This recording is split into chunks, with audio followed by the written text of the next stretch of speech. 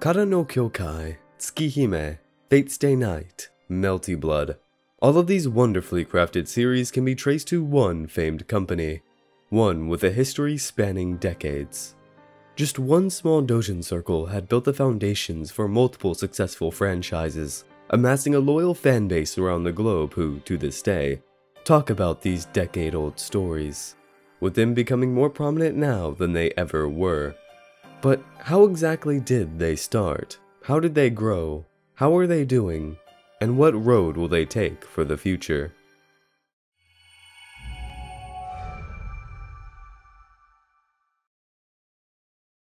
Kinoko Nasu, an aspiring author with many ideas within the realm of urban fantasy, one day wrote his first novel, Kara No Yoru, but unfortunately trying to get it published ran into many complications regarding the excessive length and detail put into it.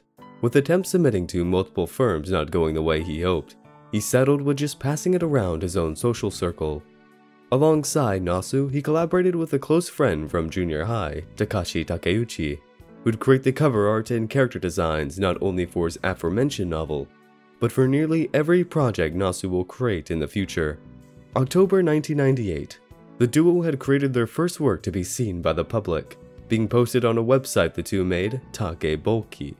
That work being a web novel, Kara No Kyoukai, The Garden of Sinners, starting out as a 5-chapter novel, being expanded upon in the future. In May of the following year, Nasu had wrote a short story for the angel-themed anthology Angel Voice, aptly naming it Angel Notes. It became an influential piece for Nasu, though to become the roots for his future work. Notes, as well as Kara No Kyoukai, led to the creation of the Trunk, his company name, and branching off elements of these stories to many of his subsequent narratives. Later that year, Nasu and Takeuchi decided to take a step forward with their work, establishing their own doujin studio, appellated Type Moon. Soon after the organization's establishment, they released their first product, Tsukihime. Unexpectedly, this would become an instant success, becoming one of the most popular and influential visual novels of its time, thanks to its rather unique take of storytelling within the medium structure. It became a huge confidence booster for Nasu that, the very next year, came the release of Tsukihime Plus Disc, followed by fan disc Kagetsu Toya, then teaming up with developer Watanabe Productions to create a fighting game spin-off, Melty Blood, a series of games that would have continuous updates and releases. In 2003, Type Moon has evolved as a company, signing under Kodansha Publishing with the name Notes Co., becoming an official commercial organization as a result, using their new status to push forward their most successful and notable release to date, Fate Stay Night, a project Nasu had pondered upon since high school, and with many revisions and edits to the original script, it was brought to the market in January of 2004. Due to the game's quality and name of Nasu, it was crowned one of the best-selling visual novels, spawning a fan disc, Fate Hollow Ataraxia. All of these narratives were tied to a single universe, while not having any direct relation to one another. The text throughout these stories contained the same concepts, names, and connections between a few characters. All of this established the foundation of the fictional world built by Nasu, given the moniker Nasuverse. Though there was one string that was cut from this web, DDD, Decoration Disorder Disconnection, an unfinished light novel series with 2 volumes released in 2004. Kara No Kyoukai, Tsukihime, and Fate Stay Night. The 3 major entries into this vast world had created the stopping power for Type Moon to become one of the biggest names in the visual novel industry. But due to the niche of visual and light novels at the time, the only way to guarantee a gain in recognition was to make their way into the anime market.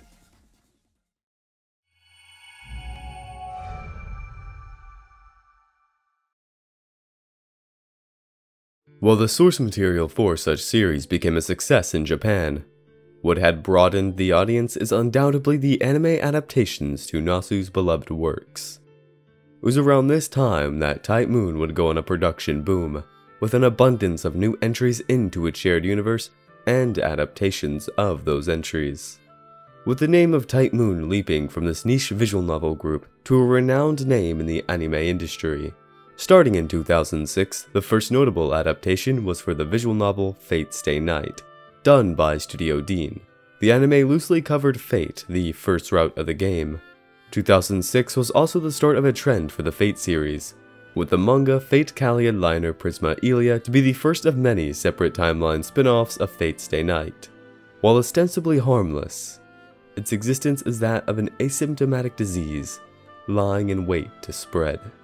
At the end of that year, Fate Stay Night had received a prequel, Fate Zero, in the form of a light novel by author Gen Urobuchi, having a total of 4 volumes spanning from December 29th and ending exactly a year later on the same date in 2007. With the constant push for Fate entries with the 2 aforementioned series and a couple of spin-off manga, Type Moon had yet to succumb to the Fate curse, pushing forward to give attention to the one that started it all. December 1st, 2007 marked the beginning of a 10-film journey for Kara No Kyoukai, The Garden of Sinners. Animated by Studio Ufotable, it left its mark with a visually stunning opening film. 2007 also held the release for the physical volumes of DDD. While itself wasn't a monumental release for Type Moon, what was said by its author would be the first shift in how his work would change. After the release of the second volume, Nasu would go to write in his blog about his work schedule and information about the complete story of DDD, writing, "That's why DDD is a total of 4 volumes. It doesn't end with 3. Then going on to say, "Now I'm really wondering if I could do it myself, but I would like to give you a brief report. There have been various schedule updates and the order of my personal and Type Moon work has changed. It seems that DDD 3 and 4 will be started with a slight shift. I'm sorry to all the readers who expected 3 by the end of the year. It was only 4 months that I was able to take a break from Type Moon and work individually. Yet, as of now, it is 14 years later, and not a word has been heard about the release of DDD 3. Early in the year of 2008, a magazine issue, Type Moon Ace, had begun publication. It gave fans of Type Moon updates on near-future works and interviews involved with said work's production. Volumes were released on an inconsistent basis, yet delivered the right information to keep the fans satisfied. It was in another magazine issue, Tech Giant, that Nasu had made 3 announcements to rile up fans. The release of Mahotsukai no Yoru, now in the form of a visual novel, a remake to Tsukihime, and a new visual novel series, Girls' Work, were on the list of things to come.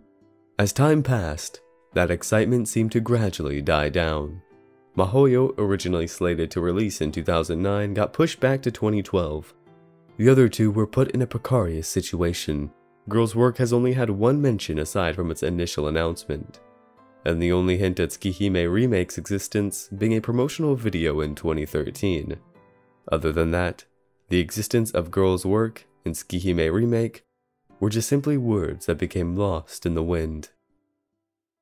Within that time came a whole new verse within the Fate series, Fate Extra, a dungeon-crawling RPG for the PSP. There was also a modest and piece that is dear to me personally, the novella Tsuki no Sango, a story set in the year 3000 about a girl who comes to understand what it means to tell a story. August 12th, 2011. Salvation for the Type Moon fanbase was closer than they had expected. Disguised as a comedic OVA series was the peak of Type Moon. On the mountain they had hiked, they could go no further. The only path laid before them was downward. The carnival had begun.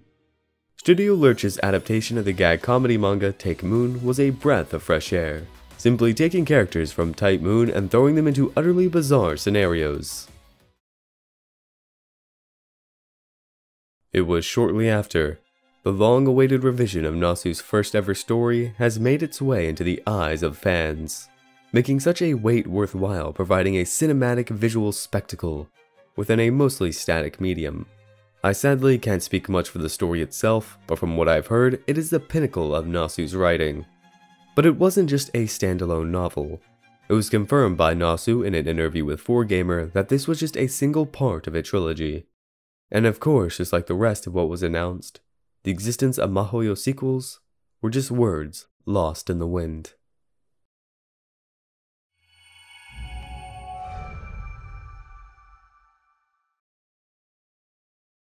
This was the start of the disappearance of all else. Years from the initial infection, the disease finally became symptomatic, with fate taking the reins of Type Moon's production. 90% of anything Type Moon was focused on its most popular IP, the Fate series, picking up the alternate timeline trend from the aforementioned Prisma Ilia spin-off, resulting in a mess of a canonical timeline and starting the boom for the incomprehensible watch order for outsiders of the community.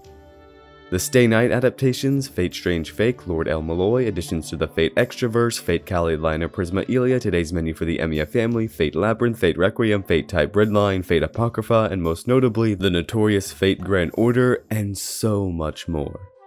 Essentially, sifting out any Fate work. What Nasu had built for years had become quarantined to just one crevice of this vast world, giving Fate the spotlight. The catalyst that exacerbated this shift is to cash in with the franchise's success with the ever so popular Fate Grand Order. With the help of many others in the production committee, Nasu decided to create a gacha game for mobile devices in an attempt to reach a mass audience. With a bit of a rocky launch both in terms of the game's functionality and story quality, with time and dedication, the quality of both aspects rose exponentially, surpassing Nasu's own expectations, becoming one of the highest grossing mobile games. And still, 5 to 6 years later, it's going strong. Albeit it being a financial success, giving massive funds to other projects, Nasu's time put towards Grand Order allowed for very little to be allocated to anything else, until a faint light had sparkled once again. After all, it has been 10 years. The carnival will once again be our salvation, they all thought, only to have the irony of one's salvation being the one to diminish their hope. With Carnival Phantasm's reincarnation, Fate Grand Carnival, to be fully focused around Fate Grand Order's characters and Fate Grand Order only. At this point, many had thought the exhibit before them was the full extent of the future, convinced fans had believed Type Moon had fallen under the Fate curse. Yet, just when all hope was lost for the non-Fate Type Moon fans.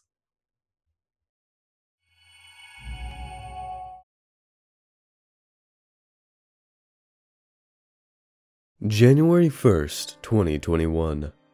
The moon shone infinitely brighter that night, as a legend that has been passed down for years has once again bared its head for all to see, turning a once thought falsehood into reality.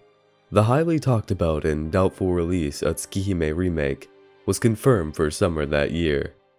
The crowd caused an uproar of praise and excitement, shaking in anticipation at the knowledge that the long-awaited game will at last come to them. Showing off the visuals and opening animation by Ufotable, leaving fans with a pleasant aftertaste, yearning for the date of its release. 3 months later, on March 25th, the hiatus of Type Moon Ace was broken with its 13th issue, giving the onlookers information regarding the material within the remake, and one extra surprise: the rebirth of a particular fighting game which had been left alone for the past 9 years. A month after the remake's planned release, the fighting game prequel, Melty Blood Type Lumina, will be following its tracks. For years, the lack of announcements have plagued Tsukihime fans. Yet not one, but 2 entries into the franchise were set to release within the same year. It was time to rejoice. Now, with both products released, I and many others can say the wait was well worth it. The quality of both these games had surpassed expectations, receiving top-ranked sales for their respective genres. While fate surely has plagued a part of the fandom, being the reason behind the long wait for Tsukihime, oddly enough, it has become a welcome addition, becoming an homage of sorts. Every piece of Type Moon's history can be seen via Fate Grand Order. Throughout the game's life cycle, constant tie-ins to the entirety of the Nasuverse have been made. In some form or fashion, it is an encapsulation of what we have come to love about this boundless world, put together by the mind of Nasu and many others. And with the finale of the Lost Belt arc, Nasu's involvement with the game is coming to an end. Hopefully, this means the anticipated projects of Nasu may finally be brought to fruition. As of now, only one future project is known to the community: The Other Side of Red Garden, the second half to Tsukihime remake, with no release date confirmed. If this announcement was made years ago, surely there would be only a doubt behind it. But now that promises are slowly making their way into reality, it's safe to say it will happen in the near future. There's also mention of Nasu wanting to do Tsukihime 2, which if he does decide to and follows the Tsukihime 2 prelude, I think that works well within his vision for it. This was a history of a company that is within the heart of its fans, providing an abundance of entertainment with its meaningful, at times profound stories. With a strong start, tremendous growth, and lows along the way. No matter if you're a fan of Fate or the other series of the Type Moon world, we are entering a future where both can be satisfied. Now, we just need to wait for the re-announcement of Mahoyo sequels and girls' work. They will be a thing, right? And with that, I hope you enjoyed the video. Thanks for watching. Later.